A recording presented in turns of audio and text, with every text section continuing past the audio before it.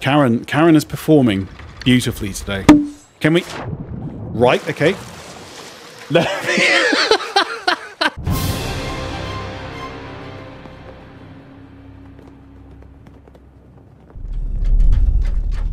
Hey, you beautiful buccaneers, Falcore here. So when doing a gold hoarder vault in live streams or with friends, I'm always asked by someone, how did you do that so fast? They're in fact one of the easiest ways to make gold in the game, so let's run you through it. First of all, in order to start doing gold hoarder vaults, you need to be at least level 25 in the gold hoarder faction's reputation, which will not take you very much time at all. You can pretty much reach this level by searching for random loot on islands like a peasant. Once you reach level 25, head over to your local golden facial representative and buy a gold hoarder vault quest from them. Oh, and then touch this table so you get yourself a gold hoarder emissary flag. You'll get more gold and reputation for doing this. And now begins the adventure. Use your wayfinder compass to locate the island you're supposed to travel to. It's a fairly peaceful quest and serves as entertainment in your downtime. Pro tip: don't sail through skeleton fleet events. Once you've patched your ship up and made sure nobody witnessed that utter fail, head toward the island the compass points you to. You'll know when you're getting close to the area you need to be, as the compass will twitch like it has an anxiety complex. When you hit the direct spot, the compass will rotate fast. When this happens, start digging up on that spot. You will unearth a map fragment. Now, some of the time you will get lucky, and the fragment you unearth gives you the X on the island you need to go to. Oh, not this time. Murder something in process. Keep following the anxiety compass to different islands to find different map fragments so you can locate your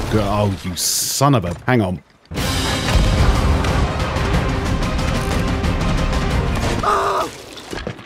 He had it coming.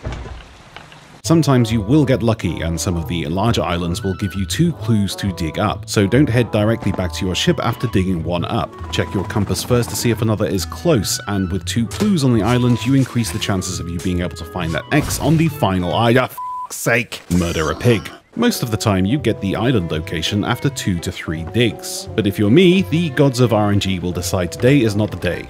Wait, who are you? I'm the purple pig of judgment. Okay, does this have something to do with me murdering that? You suck! After spending 6.5 hours sailing against the wind across the entire map, you'll eventually be on your 5th dig spot. With each map only having 6 clues to find, the likelihood of you having to find all 6 in order to find a location is very slim indeed. You'll often find after 2 or 3 dig spots you'll have what you need. Oh, by the time it reaches 2023, the game will eventually decide it's time for you to find the fragment that reveals the X. Head over to the island your clues reveal to dig up the final clue that will lead you to your Haha, you suck! When you dig up the chest on the island and open it, you'll find a huge cache of gold, which actually only amounts to pocket change, but we'll ignore that. The chest also contains your vault key, and the clue is in the pudding, as the vault key will give you the island location for your vault. Finally, head over to the island and keep a keen eye out for wall paintings that match your key. In this case, my key is a scarab, so keep a lookout for scarab wall paintings on the island. When you find the paintings, a plinth will be close where you place the key.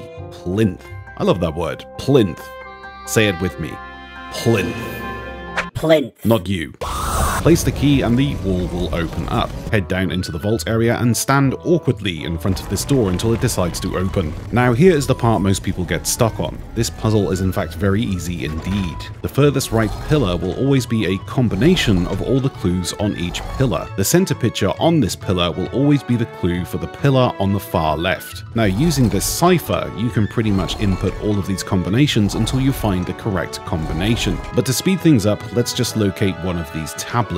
Insert the tablet into the table and it will give you a vital clue, the symbol for the leftmost pillar. This reduces the clues to 2 possible combinations. In this case, a downward facing lock and key, and a horizontal chain. Now you don't have to worry about which pillars will have which symbol. There is no duplicates between the pillars. The pillars will only ever have the needed symbol for each clue. Input the symbols for each pillar and hit the button, and with a 50-50 chance of getting it right, you'll usually come out victorious. But don't worry about how many times you hit the button either. You won't get punished for getting it wrong. Grab your loot and begin stocking up your ship with your precious haul. And that, ladies and gentlemen, is how you do the Gold Hoarder vaults. Happy sailing, and I'll see you all in the You suck! Oh, piss off.